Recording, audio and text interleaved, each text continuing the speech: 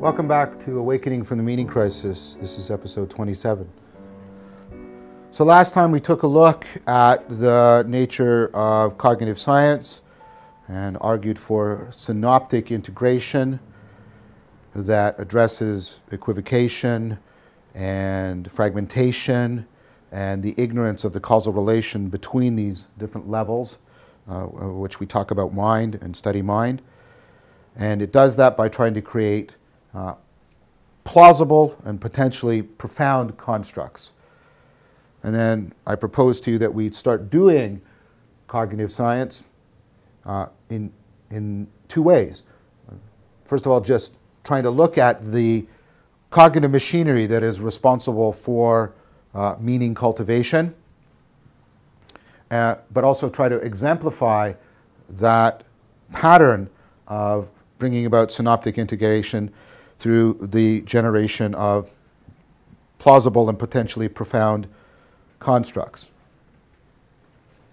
So we took a look at the central capacity to be a cognitive agent, and this is your capacity for intelligence. And of course, intelligence is something that neuroscientists are looking for in the brain, and that artificial intelligence, machine learning, is trying to create. They're trying to create intelligence. Psychology, of course, has famously been measuring intelligence since its very inception. The word intelligence has reading between the lines, which we'll see, has a lot to do with your use of language, and etc. Culture, of course, seems to be deeply connected to the application and development of intelligence. So intelligence is a great place to start. And then I said we need to be very careful. We don't want to equivocate about intelligence. We want to make sure we approach it very carefully because although it is very important to us, we often are using the term in an equivocal and confused manner and therefore bullshitting ourselves in an important way. And then I proposed to you that we don't focus on the results, the product of our intelligence, our knowledge, and what our knowledge does for us, our technologies, for example. We focus instead on the process that allows us to acquire knowledge, because that way we have something, we can use intelligence to explain how we have acquired the knowledge we have.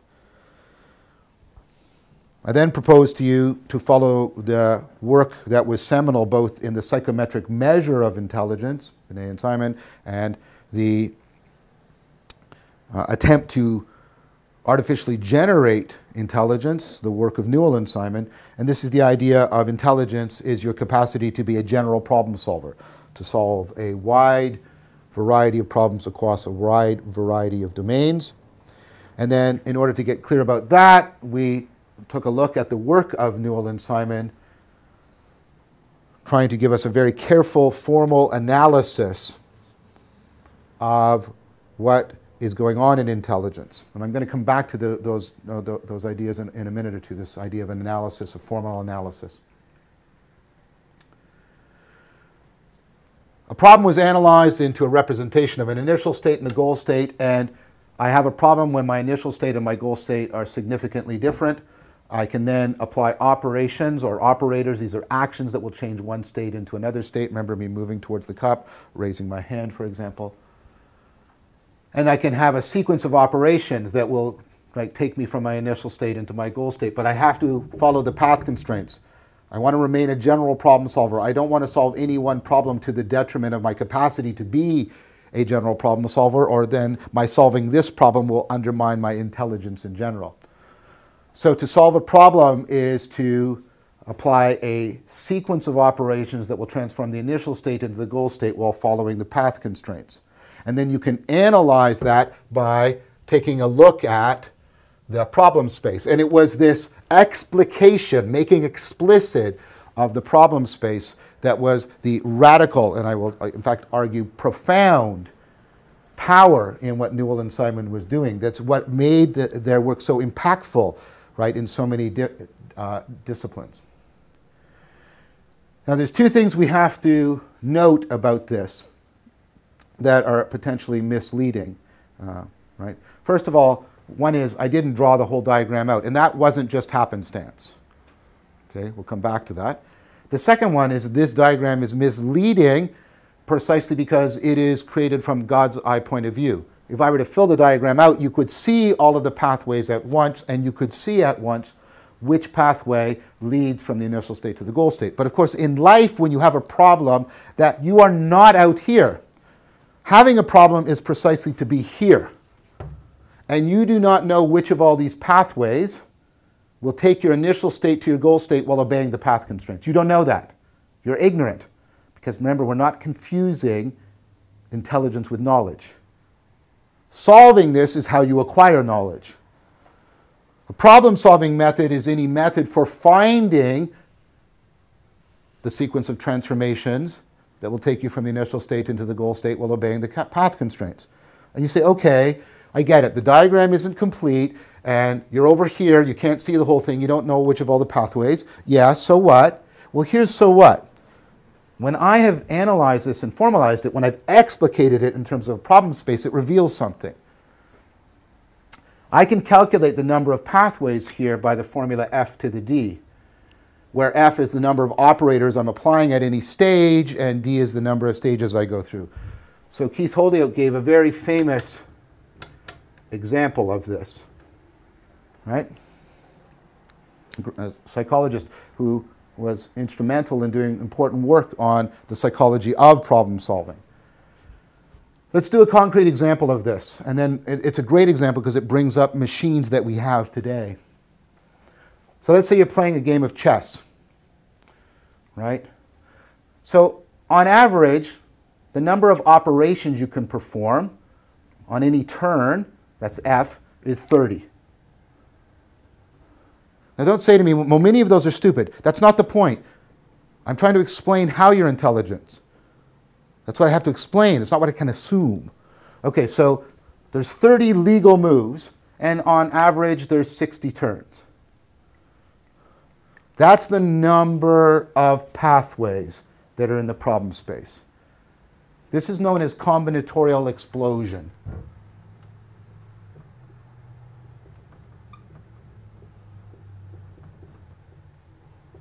It sounds like a science fiction weapon, but it's actually a central fact. This is a vast number. It's something like 4.29 times 10 to the 88th in standard and sort of scientific notation. Now, I want you to understand how big this is, how astronomically, incomprehensibly large this is. Okay? So one thing you might say is, well, you know, that's easy. I have many different neurons, and they all work in parallel, and they're all checking different alternative pathways, and that's how I do this, parallel distributed processing. And there's an important element in that, but that's not going to be enough because, you know, you probably have sort of around that many neurons. Now, that's a lot, but it's nowhere near this. And you say, but it's not the neurons, it's the number of connections. And that's something like 5 to the 10 to the 15th. And that's a big number. But you know what it's astronomically far away from? It's astronomically far away from this. So even if each synaptic connection is exploring a pathway, this is still overwhelming your brain. In fact, this is greater than the number of atomic particles that are estimated to exist in the universe. This is, in a literal sense, bigger than the universe. It's big. And what does that mean? That means you cannot do the following. You cannot search the whole space. For very, very many problems, the problems are combinatorially explosive, and therefore you cannot search the space. You do not have the time, the machinery, the resources to search the whole space. Now here is what is deeply, deeply interesting about you. This is sort of my professional obsession, you might put it. If I could represent it this way, right?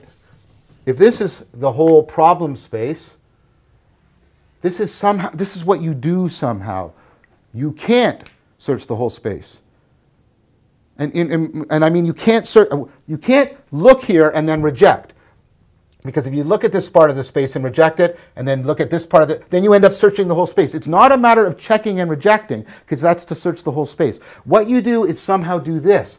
You somehow zero in on only a very small subsection of that whole space, and you search in there, and you often find a solution. You somehow zero in on the relevant information, and you make that information, right, effective in your cognition. You do what I call relevance realization. You realize what's relevant.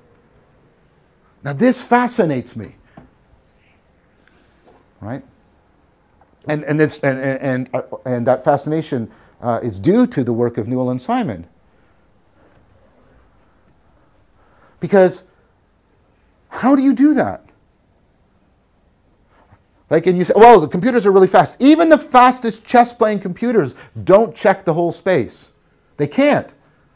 They're not powerful enough or fast enough. That's not how they play. So this issue of avoiding combinatorial explosion is actually a central way of understanding your intelligence. And you probably hadn't thought of that before. That one of the things that makes you crucially intelligent is your ability to zero in on relevant information. And of course, you're experiencing that in two related but different ways. One way is, and the way this is happening so automatically and seamlessly for you, is the generation of obviousness. Like, what's obvious? Well, obviously I should pick up my marker. Obviously I should go to the board. Obviousness is not a property of physics or chemistry or biology. Obviousness is not what explains your behavior. It explains your behavior in a common sense way, but obviousness is what I scientifically have to explain. How does your brain make things obvious to you? And that's related to, but not identical to, this issue of how things are salient to you, how they stand out to you, how they grab your attention.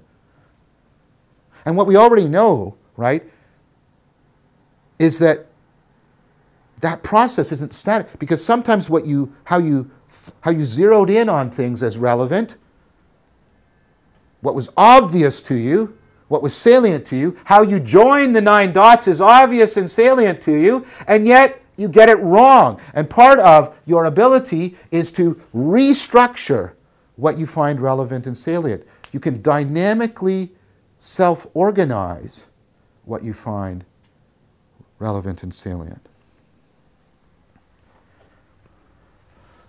Now, Newell and Simon wrestled with this.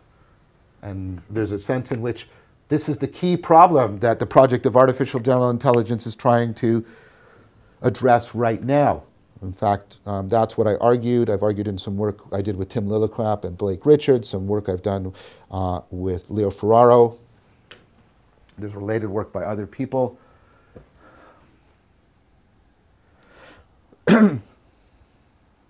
But Newell and Simon realized that in some way you have to deal with combinatorial explosion. To make a general problem solver, you have to give the machine, the system, the capacity to avoid combinatorial explosion. We're going to see that this is probably the best way of trying to understand what intelligence is.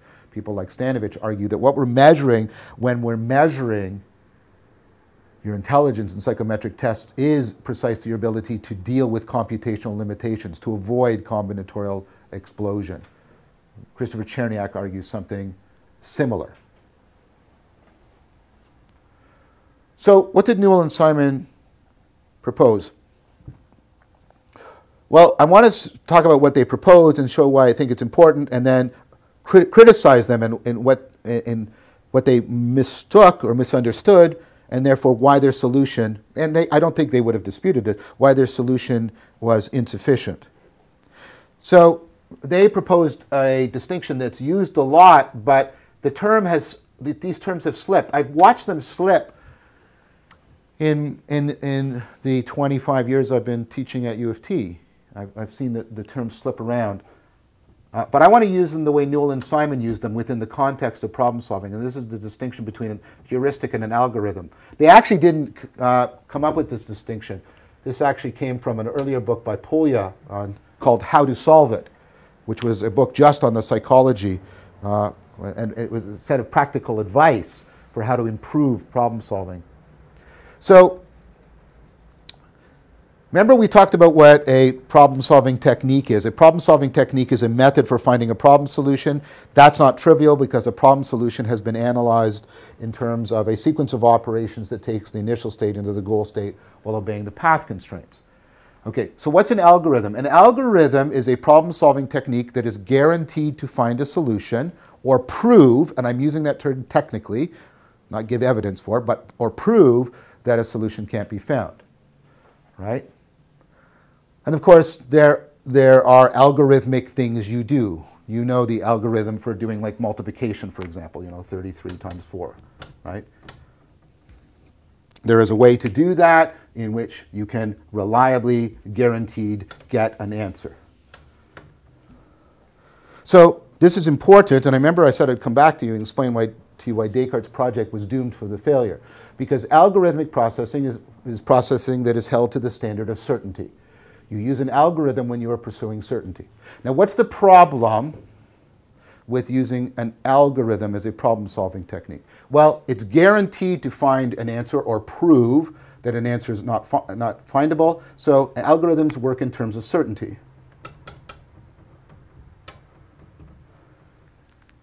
Ask yourself, in order to be certain that you've found the answer or prove that an answer cannot be found, how much of the problem space do you have to search?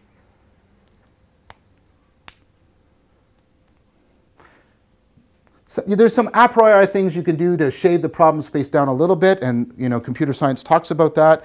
But generally, for all practical purposes and intents, in order to guarantee certainty, I have to search the space, the whole space.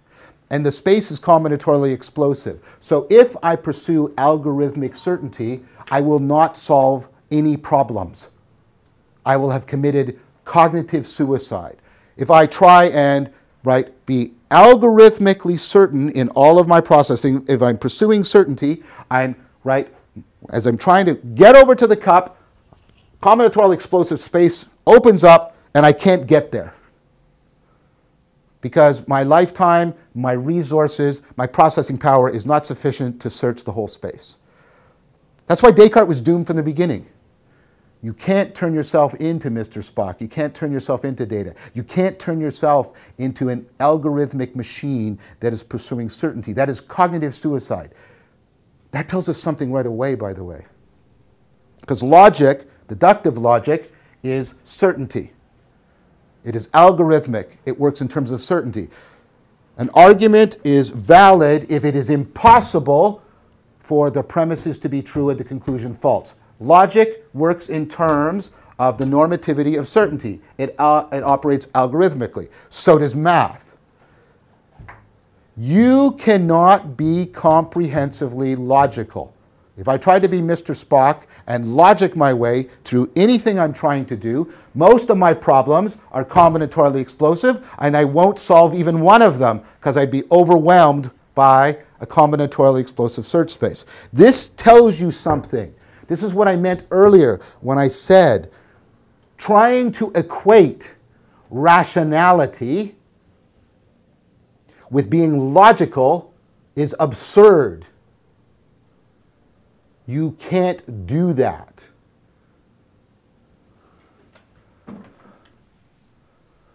The issue, these terms are not and cannot be, as much as Descartes wanted them to be, they are not and cannot be synonymous. Now that doesn't mean that rational means being illogical or willy-nilly. See, ratio, rationing, pay attention to this. Ratio, rationing. Being rational means knowing when, where, how much, and what degree to be logical.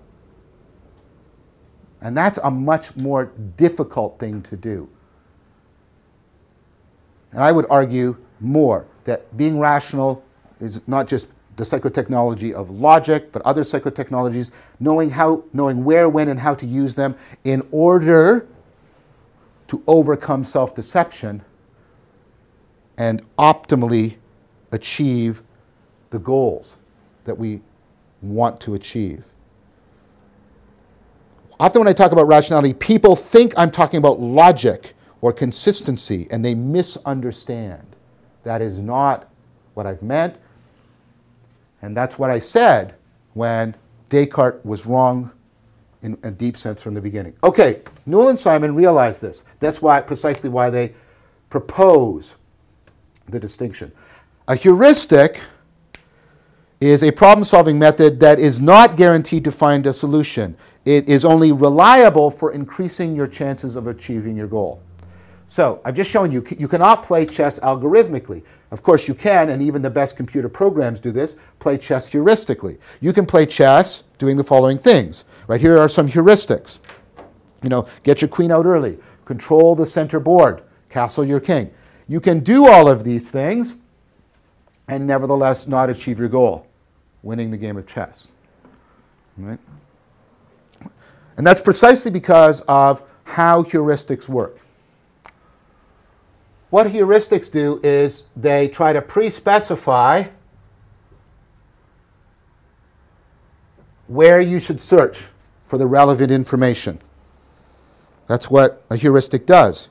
It limits the space you're searching.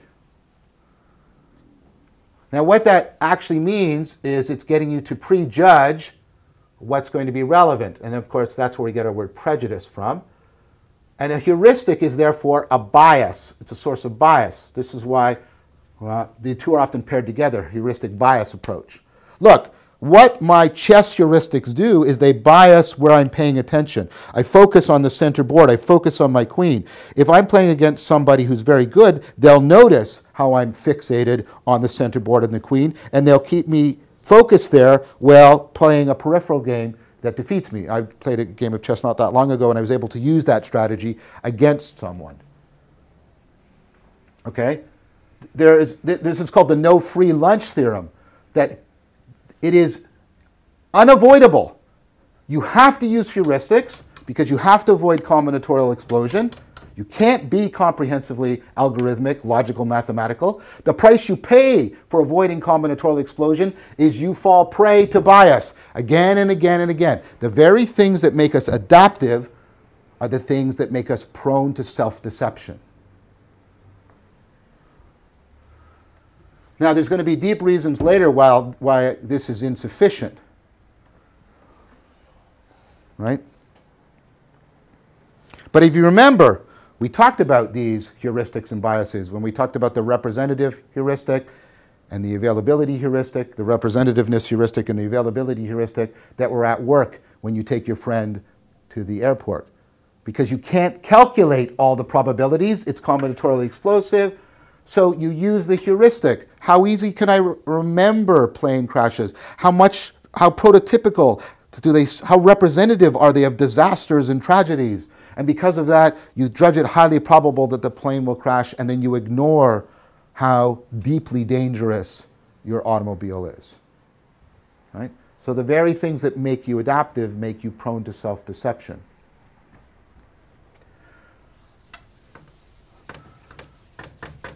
Now,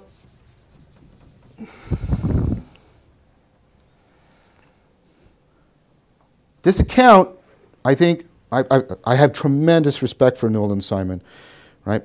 First of all, let me tell you why I have respect, and then what criticisms I have. So first of all, this idea that part of what makes you intelligent is your ability to use heuristics, I think that's a necessary part, and the empirical evidence that we use these heuristics is quite powerful and convincing and well replicated. This is also an instance of doing really, really powerful work. And this will add one more dimension to what it is to do good cognitive science.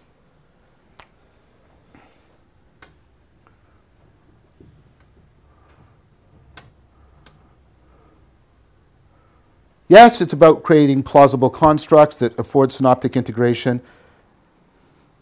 But There is another way in which Newell and Simon exemplify, they model to us what it is to do it well or properly. And again, this is going to relate to the meaning crisis. Notice what they've done. Notice how all of the aspects, all of the great changes that have made the scientific way of thinking possible are exemplified in what Newell and Simon are doing. Notice that they're analyzing. They're taking, right, a complex phenomena, and they're trying to analyze it down into its basic components, just like Thales did so long ago when he was trying to get at the underlying substances and forces. Right? They're trying to do that ontological depth perception. And then like Descartes, they're trying to formalize it. They're trying to give us a graphical, mathematical representation. The problem space is a formalization. It allows us to do calculations, equations. That's how I was able to explain to you combinatorial explosion. And then what they were doing, right, is they were trying to mechanize. I know that will make some people's hackles rise, but the point of this is I've got this right if I can make a machine that can carry out my formal analysis, because that means I haven't snuck anything in, and that really matters, because it turns out that trying to explain the mind, we often fall into a particular fallacy.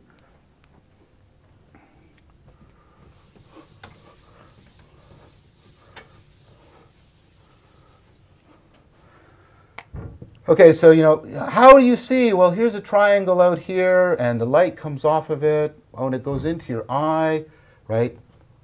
Sorry, that's a really horrible eye. Goes into your eye, and then the nerve impulses, and then I'll equivocate on the notion of information to hide all kinds of theoretical problems. And then it goes into, this space inside of my mind, like let's call it maybe working memory or something, and it gets projected onto some inner screen, and there it is, it's projected there, and then there's a little man in here. The Latin for little man is homunculus, and the little man, maybe it's your central executive or something, says triangle. So that's how it works, right? And notice what's going on here. It sounds like I'm giving a mechanical explanation, and then I invoke something. Now, what you should ask me right away is the following. Yes, but John, how does the little man, the little homunculus, see the inner triangle? Oh, well, inside his head is a smaller space with a smaller projection, and there's a little man in there. That's a triangle. And so on and so forth. And you see what this gets? This gives you an infinite regress. It doesn't explain anything. Why? This is the circular explanation. Remember we talked about this. Right? This is when I'm using vision to explain vision. And you say, well, yeah, that's stupid. I get why that's stupid. That's non-explanatory. Circular explanations are non-explanatory. Yes, they're not. They are. They're not explanatory. But here's what I ultimately have to do. And this is what Newell and Simon are trying to do. They're trying to take a mental term, intelligence, and they're trying to analyze it, formalize it, and mechanize it so they can explain it using non-mental terms. Because if I always use mind to explain mind, I'm actually never explaining the mind. I'm just engaged in a circular explanation.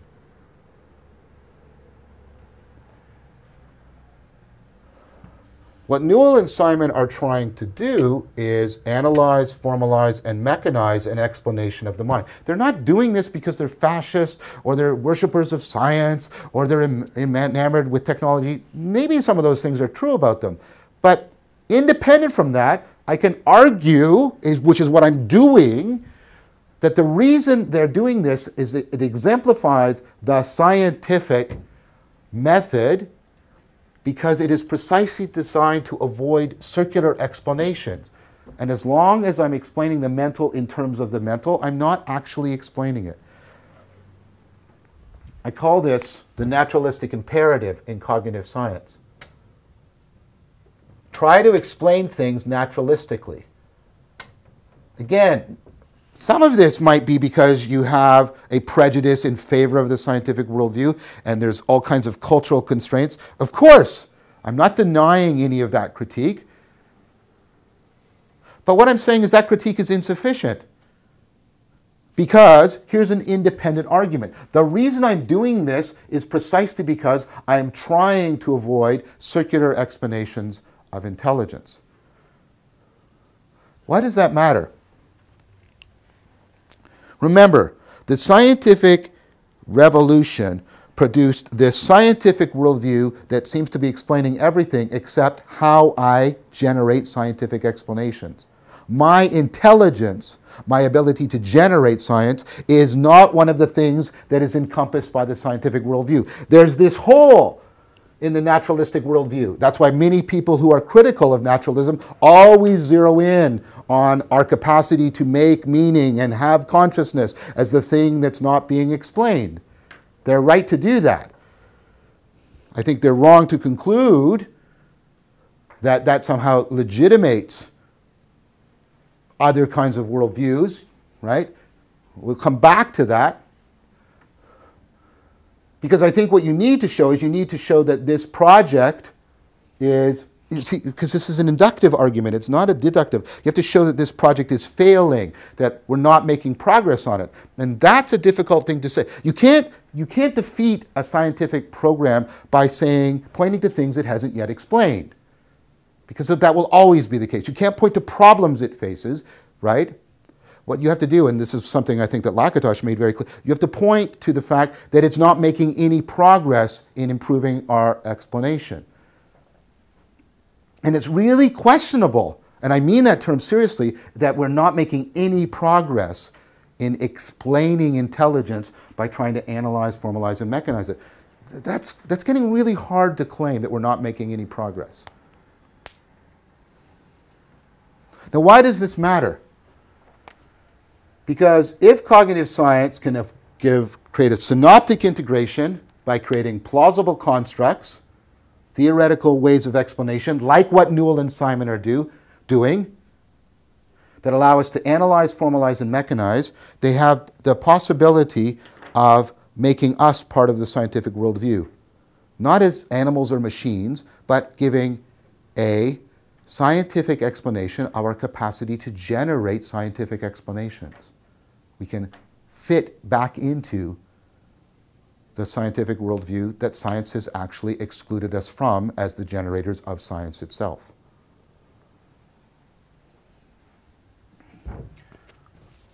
So,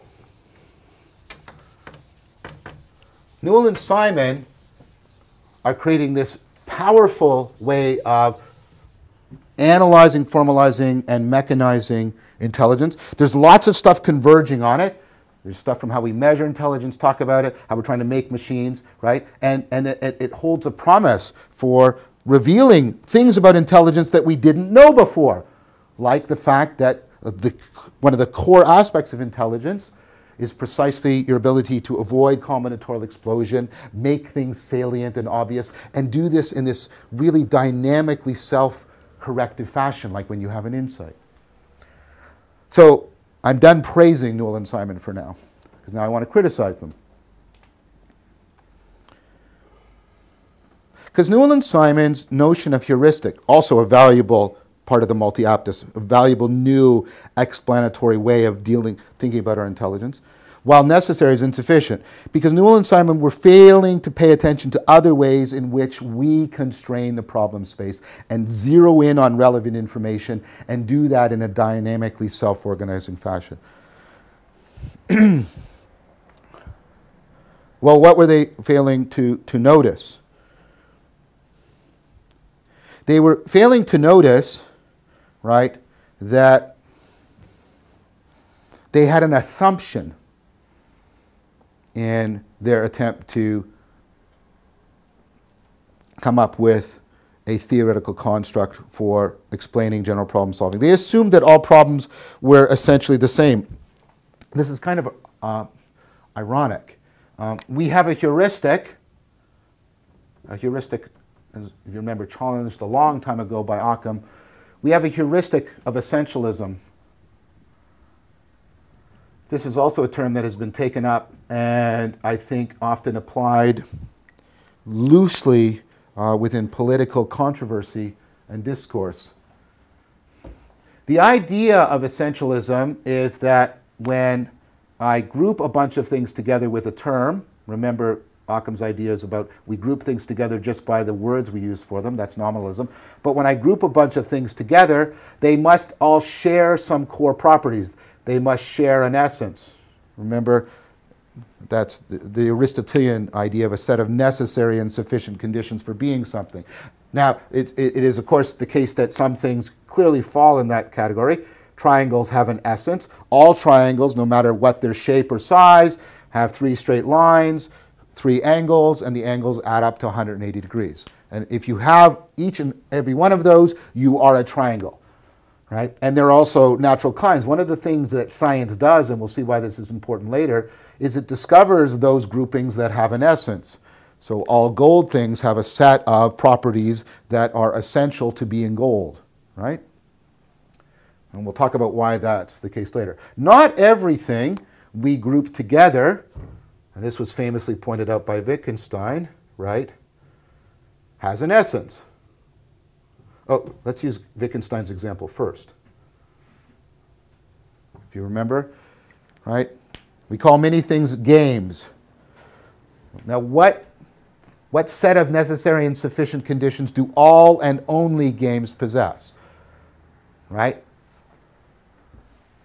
Well, they involve competition. Well, there are many things that involve competition that aren't games, war, and there are games that don't seem to involve competition, like catch. Oh. Well, at least they involve other people, solitaire. Oh. They have to involve imagination. Solitaire? What? They have to involve pretense. Catch? What are you pretending to do?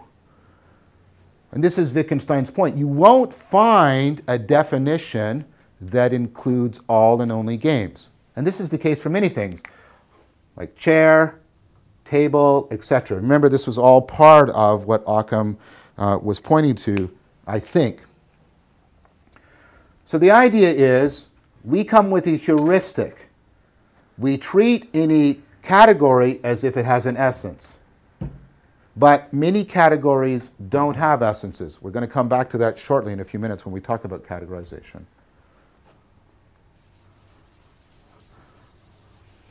Why do we use this heuristic? Because it makes us look for essences. Why do we want to look for essences? Because this allows us to generalize and make very good predictions. Yes, I can overgeneralize, but I can also undergeneralize. That's also a mistake. Okay. So we use this heuristic because it's adaptive. It's not algorithmic because there are many categories that don't have essences. Newell and Simon thought this category had an essence, that all problems are essentially the same. That all problems are essentially the same. And therefore, they could come up with one base. If all problems are essentially the same, then to make a general problem solver, I basically need one problem-solving strategy. I just have to find the one essential. I may have to make variations on it, but I have to find the one essential problem-solving strategy.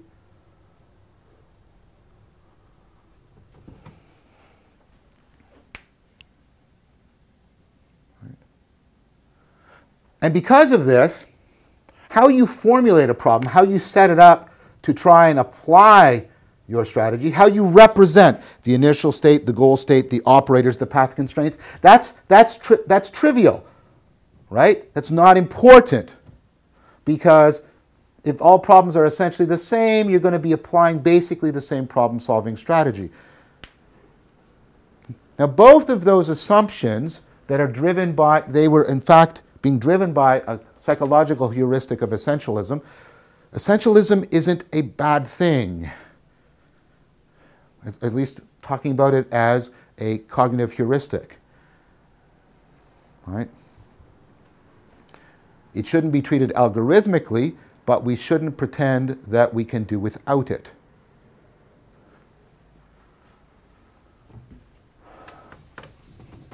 Okay. Now, if Noel and Simon were right about this, then of course these aren't problematic assumptions. But they're actually wrong about it.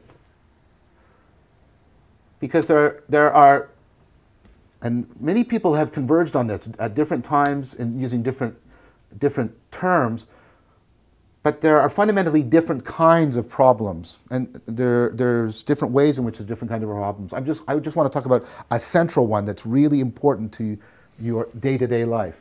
This is the distinction between well-defined problems and ill-defined problems.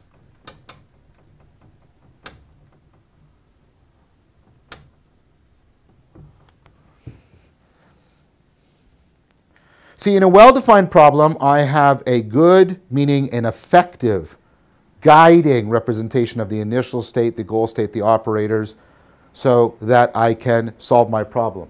So I take it that for many of you, that problem I gave earlier, and there is a relationship between something being well-defined and algorithmic. They are not identical, but there is a relationship, right? For many of you, that should be a well-defined problem. You can tell me your initial state. This is a multiplication problem. And that gives you useful guiding information. You know a lot of things by knowing your initial state. You know what the goal state should look like. This should be a number when I'm done. And you know that this number, excuse me, should be bigger than this number, these two numbers. The most beautiful picture of all time of a platypus does not count as an answer. You know what the operations are. Singing and dancing are irrelevant to this. This is well, and a lot of your education was getting you to practice making whole sets of problems well defined. And part of what psychotechnologies do is they make well defined problems for us, like literacy and numeracy, mathematics. Now, because of that power and because of their prevalence in our education, we tend to get blinded and we tend to think that that's what most problems are like. And that means we don't pay attention to how we formulate the problem because the problem is well formulated for us, precisely because it's a well-defined problem. But most of your problems are ill-defined problems. In most of your problems, you don't know what the relevant information about the initial state is. You don't know what the relevant information about the goal state is. You don't know what the relevant operators are. You don't know what even the relevant path constraints are. So you're sitting in lecture, perhaps, at the university, and you've got this problem. Take good notes. Okay, what's the initial state? Well, I don't have good notes. And? Yeah, okay. So what should I do? And all you'll do is give me synonyms for relevance. Right, I should pay attention to the relevant information, the crucial information, the important information. And how do you do that? Oh, well, it's obvious to me, or it stands out to me. Great, but how? How would I make a machine be able to do that? What are the operations? Oh, I write stuff down. Do you? Do I just write stuff down? Why? Like, I draw, I make arrows. Do I write everything down? Well, no, I don't write everything down, and I don't just... What are the operations? Does that mean everybody's notes will look the same? No, when I do this in class, everybody's notes look remarkably very different. So what are the operations? And what's the goal state look like? Well, good notes. Great. What are the properties of good notes? Well, they're useful. Why are they useful? Well, because they contain the relevant information connected in the relevant way that makes sense to me, and so that I can use it to, yeah, right, I get it. What's actually missing in an ill-defined problem is how to formulate the problem, how to zero in on the relevant information and thereby constrain, right, the problem so you can solve it. So what's missing and what's needed to deal with your ill-defined problems and turn them into something like well-defined problems for you is good problem formulation, which involves, again, this process of zeroing in on relevant information, relevance realization.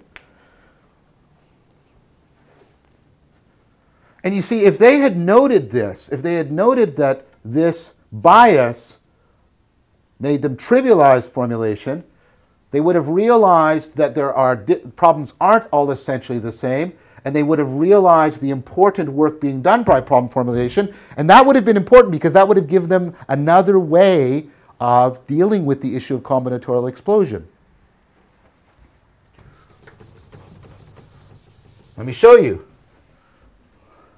So we already see that the relevance realization that's at work in problem formulation is crucial for dealing with real-world problems. Taking good notes, that's an ill-defined problem. Following a conversation, that's an ill-defined problem. Well, I should say things. What things?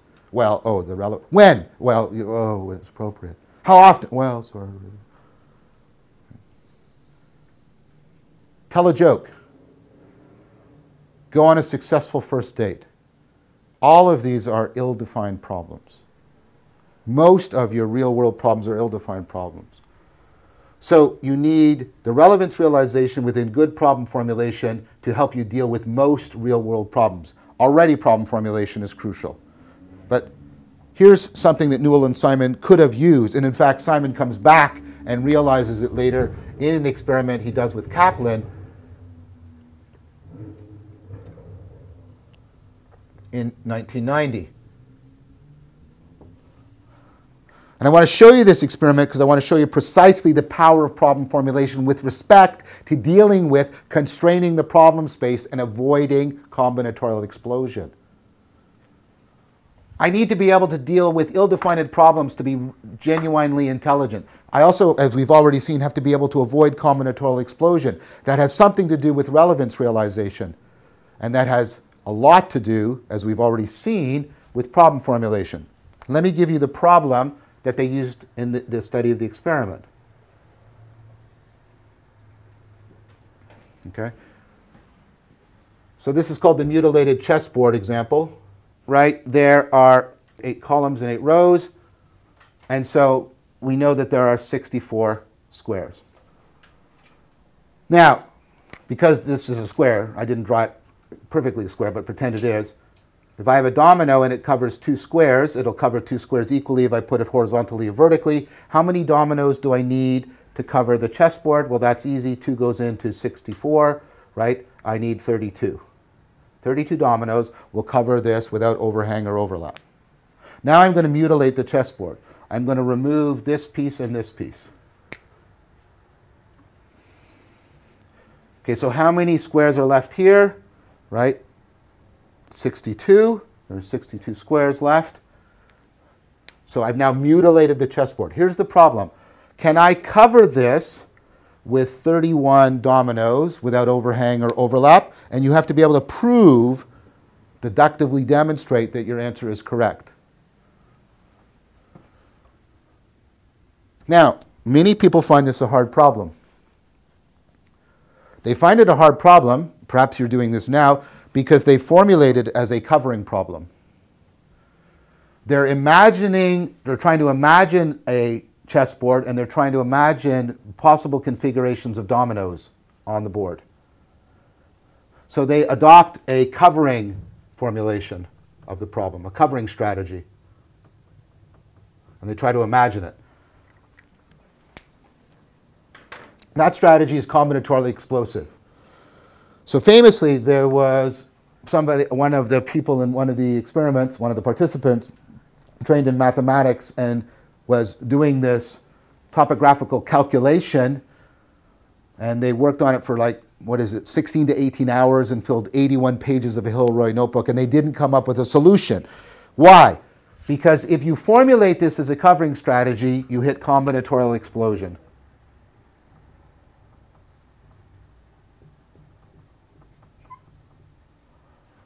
The problem space explodes and you can't move through it. And that's what happened to that participant. It's not because they lacked the logic or mathematical abilities. In fact, it was precisely because of their logic and mathematical abilities that they came to grief. Now, you should know by now that I am not advocating for romanticism. Oh, just give up logic and rationality. That's ridiculous. You've seen why I'm critical of that as well. But what I'm trying to show you again is you cannot be comprehensively algorithmic. Okay, so if you formulate this as a covering strategy, you can't solve it. Let's reformulate it. Now, you can't quite see this on the diagram, but you'll be able to see it clearly in the panel that comes up, right? These squares are always the same color on a chessboard. In fact, that's not hidden in the diagram. And what's used in the actual experiment, that's clearly visible. These squares are always the same color. You say, so what? Right. That's the point. You can see them, but they're not salient to you in a way that makes a solution obvious to you. They're not salient to you. They're there, but they're not standing out to you in a way that makes a solution obvious to you. But let's try this. If I put this domino on the board, if I put it horizontally or vertically, I will always cover a black and white square. Always. There is no way of putting it on the board that will not cover a black and white square. So in order to cover the board with dominoes, I need an equal number of black and white squares. I must have an equal number of black and white squares. That must be the case. But these squares are the same color. Is there now an equal number of black and white squares there? No. Because these are the same color, there's not an equal number of black and white squares. I must have an equal number of black and white squares. I know for sure, because these are the same color, I do not have an equal number of black and white squares. Therefore, I can prove to you that it is impossible to cover the board with the dominoes. If I go from formulating this problem as a covering strategy, which is combinatorially explosive, to using a parity strategy, in which the fact that they are the same color is salient to me, such that now a solution is obvious. No, it's obvious that it's impossible. I go from not being able to solve the problem because it's combinatorially explosive to a search space that collapses, and I solve the problem. This is why the phenomena we've been talking about when we talked about flow and different aspects of higher states of consciousness is so relevant. This capacity to come up with good problem formulation that turns ill-defined problems into well-defined problems for you, problem formulation that goes from a self-defeating strategy because of combinatorial explosion to a problem formulation that allows you to solve your problem, that's insight. That's insight. That's why the title of this experiment is In Search of Insight. That's exactly what insight is. It is the process by which bad problem formulation is being converted into good problem formulation. That's why insight, in addition to logic, is central to rationality. And in addition to any logical techniques that improve my inference, I have to have other kinds of psychotechnologies that improve my capacity for insight. And we've already seen that that might have to do with things like mindfulness. Because of mindfulness capacity to give you the ability to restructure your salience landscape. So we're starting to see how problem formulation and relevance realization are actually central to what it is for you being a real-world problem solver, avoiding combinatorial explosions, avoiding ill-definedness.